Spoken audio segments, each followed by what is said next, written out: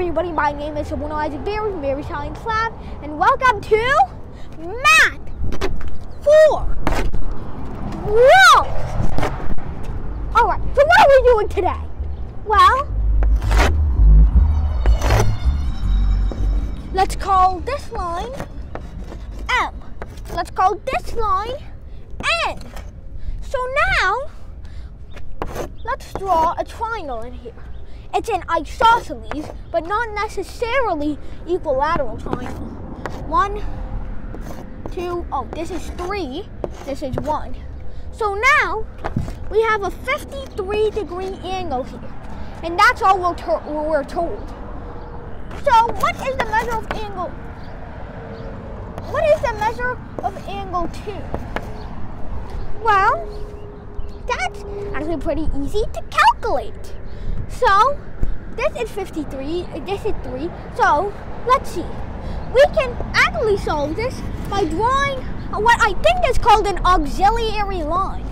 So this must be 90 degrees as it's perpendicular to line M. This is 53 degrees, this is 90 degrees. 53 plus 90 plus what is 180? Well, if you didn't figure out with the calculator, it's 37. Alright. Jesus.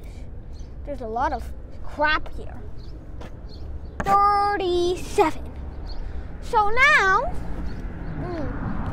since this is 37 and 2 and this angle are complementary, that means 37 plus angle 2 must be equal to 90.